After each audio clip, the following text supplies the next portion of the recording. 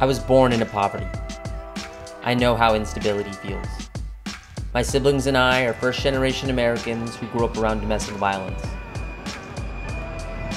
We lived paycheck to paycheck, juggling final late notices, helping our single mother trying to do magic with part-time jobs and food boxes.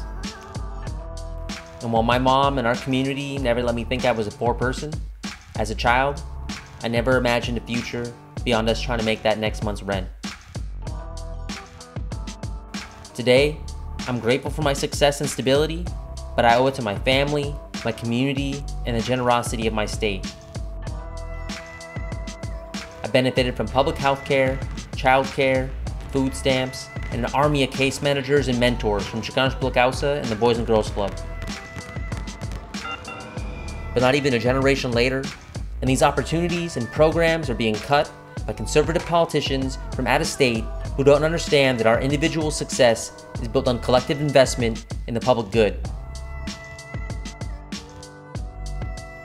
I know firsthand our shared good fortune starts with electing the right leaders who will fight for our values. But I can't do it alone. You can make a difference. Be a voter this election.